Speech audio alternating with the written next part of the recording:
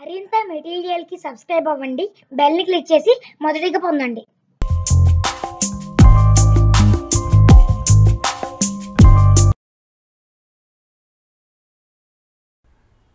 Welcome to group channel.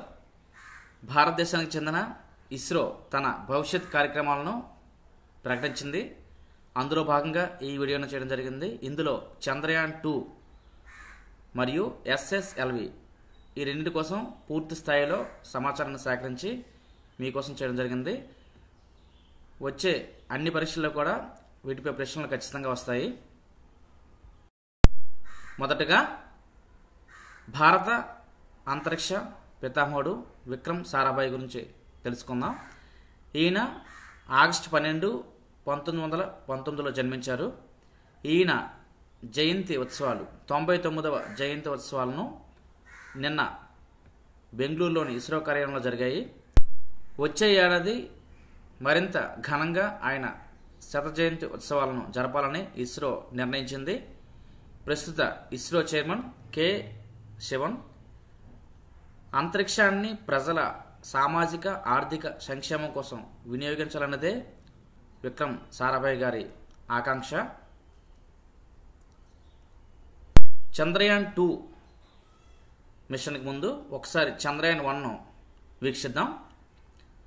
Chandrayaan 1 మిషన్ను October 22, 2008న ప్రయోగించారు.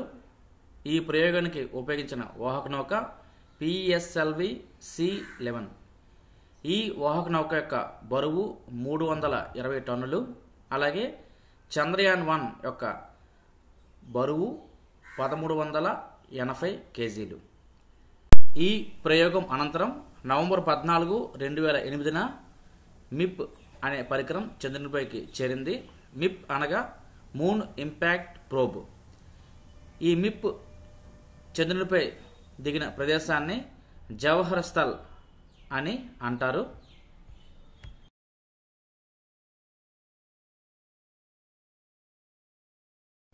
ఈ Chandrayaan 1 machine యొక్క లక్ష్యాలలో ఒకటి జీవితకాలం 2 సంవత్సరాలు పనిచేయాలని. అయితే తన జీవితకాలం ముగియకుండానే కేవలం 312 రోజులు పనిచేసి తర్వాత ఇస్రోతో దీని సంబంధాలు తెగిపోయాయి. అలా తెగిపోయిన తేదీ ఆగస్టు 29, 2009. ఈ కాలంలో మొత్తం చంద్రుని చుట్టూ 3400 సార్లు పరిభ్రమించింది. ఈ కార్యక్రమం ఏడాదిలోపే ముగిసిన తన లక్ష్యాల్లో సుమారు 90% లక్ష్యాలను ఇది సాధించింది. అలాగే చంద్రునిపైకి త్రివర్ణ పతాకాన్ని ఎగురవేసింది. చంద్రునికి సంబంధించి చాలా సమాచారాన్ని సేకరించింది. అయితే ఇటీవల 2017లో నాసా చంద్రయాన్ విఫలం కాలేదని, చాలా కాలం ఇంకా పనిచేసిందని, చాలా సమాచారాన్ని కూడా సేకరించిందని తెలియజేసింది. ఇక చంద్రయాన్ పూర్తి స్థాయిలో పనిచేయకపోవడానికి ప్రధాన కారణం కక్షలోని ఉష్ణోగ్రతను సరిగా అంచనా వేయలేకపోవడం. ఇలా అంచనా వేయలేకపోవడం వల్ల దానిలో ఉన్న స్టార్ సెన్సార్ పాడవడం.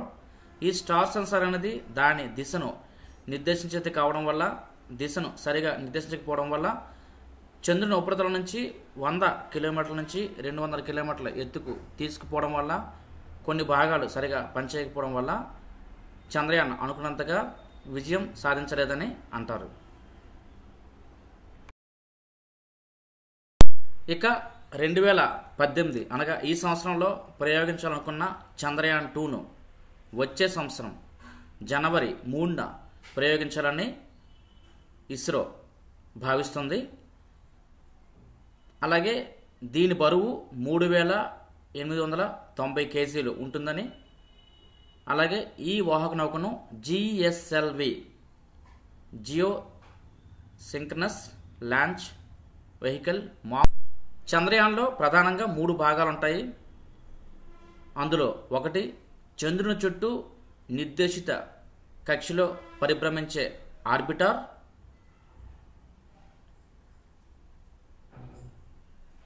కక్షలోకి ప్రవేశించిన తర్వాత ఆర్బిటార్ నుంచి చంద్రుని పైకి పతనమయ్యే ఒక ల్యాండర్. ఇక ల్యాండర్ నుంచి బయటికి వచ్చి చక్రాలతో చంద్రుని ఉపరితలంపై కదులుతూ సమాచారం సేకరించే రోవర్. ఈ 3 ప్రధాన భాగాలు. అయితే మన దేశం ఆర్బిటర్ మరియు రోవర్లను సమకూర్చుకుంది. ల్యాండర్ విషయంలో కొద్దిగా కాలయాపన కాలంగా ఈ ప్రయోగం వాయిదా పడుతూ వస్తుంది. ఈ ప్రయోగానికి విక్రమ్ అని అలాగే విక్రమ్ సారాభాయ్ మిషన్ అని నామకరణం చేయాలని భావిస్తోంది. ఇదివరకే ఇస్రో ఏఎస్ఎల్వి, పిఎస్ఎల్వి, జిఎస్ఎల్వి ర్యాకెట్స్ని తయారు చేసింది. అతి తక్కువ వ్యయము అత్యల్ప వ్యవధితో ప్రయోగించడానికి ఉపయోగపడే ఎస్ఎస్ఎల్వి ర్యాకెట్లను కూడా తయారు చేసే పనిలో నిమగ్నమై ఉంది. వీటి డిజైన్ ప్రస్తుతం తయారు చేస్తూ ఉంది. అలాగే 2019 మే లేదా జూన్లో దీనిని మొదటిసారిగా ప్రయోగించనున్నారు. ఈ ప్రయోగం సక్సెస్ అయ్యాక ఇస్రో యొక్క వాణిజ్య విభాగమైన యాంత్రిక్స్ కార్పొరేషన్కు దీనిని అందివ్వనున్నారు. ఇది వీటి తయారీని చేపట్టనుంది. ఇప్పుడు తయారు చేస్తున్న ర్యాకెట్స్ను 45 నుంచి 60 రోజుల పాటు 300 నుంచి 400 మంది పనిచేసి తయారు చేస్తున్నారు. అయితే ఈ ఎస్ఎస్ఎల్వి ర్యాకెట్ల తయారీకి 3 నుంచి 6 శాస్త్రవేత్తలు 3 రోజుల్లో తయారు చేయగలరు. అలాగే నిర్మాణ వ్యయము పిఎస్ఎల్వితో పోలిస్తే 10వ వంతు ఉంటుందని, అలాగే ఇవి 500 నుంచి 700 కేజీల పేలోడ్స్ను మోసుకుపోగలవని, వీటి యొక్క పొడవు 34 మీటర్లు, వెడల్పు 2 మీటర్లుగా ఉంటుంది. ఇవి భూ దిగువ కక్షలో ఈ పేలోడ్స్ని శాటిలైట్స్ను ప్రవేశపెడతాయి.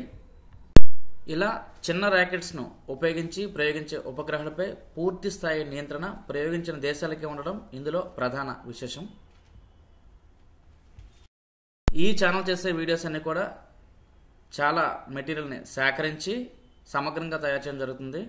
కాబట్టి ఎక్కువ మందికి ఉపయోగపడే విధంగా మీ ఫ్రెండ్స్కి ఈ ఛానల్ యొక్క వీడియోస్ని షేర్ చేయండి. అలాగే ఈ వీడియోని లైక్ చేయండి, అలాగే కామెంట్ చేయండి. సబ్స్క్రైబ్ అవ్వకపోతే సబ్స్క్రైబ్ చేయండి. ఈ ఛానల్ చేసే వీడియోస్ మీకు నోటిఫికేషన్గా రావాలంటే బెల్ సింబల్ని క్లిక్ చేయండి. మరొక మంచి వీడియోతో కలుద్దాం. Thank you.